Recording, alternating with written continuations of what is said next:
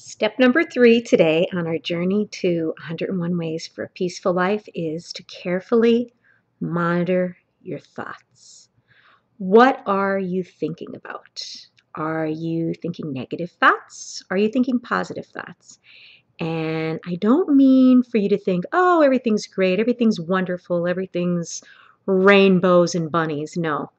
Positive thoughts have to be genuinely positive thoughts. These can't be people that think positive because they don't want to face reality, that they're in denial about things, but not to agonize over something bad that might have happened to you on your way to work or something bad that's about to occur around lunchtime. Best thing you can do is to monitor your thoughts, because where your thoughts are, that's where your feelings begin. You cannot have a feeling without having a thought. You've got to monitor your thoughts at all times to avoid the negative ones and try to be as positive as possible without being fake positive. If you monitor your thoughts, you could kind of avoid bad, negative, sad, depressing feelings. And this is another way to lead a peaceful life. Thank you for watching.